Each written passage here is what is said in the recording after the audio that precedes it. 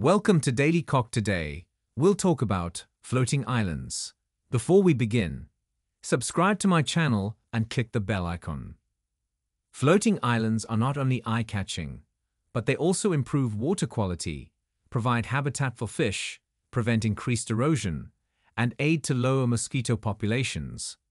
You may improve your fishery by adding this unique element to the water with some clever pond management and strategic planning. The design of the island is the first priority. It is critical to understand which solutions are most suited for your pond.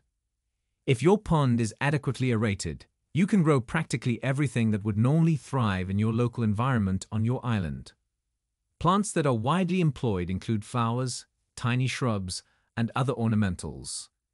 If your pond is not adequately aerated, stick to wetland plants for a more natural appearance.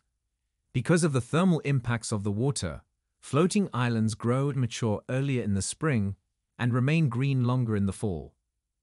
You may also create a planting strategy to attract or repel birds. Attracting waterfowl, for example, will allow you to build a separate location to feed your fish without interruption from geese, blue heron, and so on. Once you've decided on a design, you may concentrate on the health advantages they bring for your pond. If your pond has a high nutrient load due to lawn fertilizer or storm runoff, floating islands can help to enhance water quality by functioning as a natural means of mining nutrients out of the water. The nutrients are subsequently transformed into appealing pond habitat. Your island, if correctly located, can prevent bank erosion by buffering off waves that would ordinarily lap onto the bank.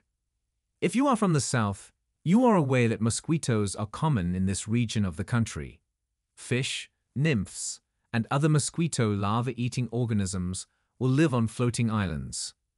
Mosquito larvae and other tiny insects provide a nutritious diet for your baby fish, while also providing shelter for juvenile predators and baitfish. Floating islands are a wonderful way to spice up your pond. If you are a beginner gardener, try growing some ornamentals.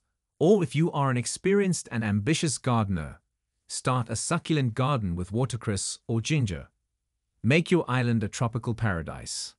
If you're not sure where to begin, ask a local biologist for advice on which plants might thrive in your region. Thank you for watching, and please subscribe for more videos.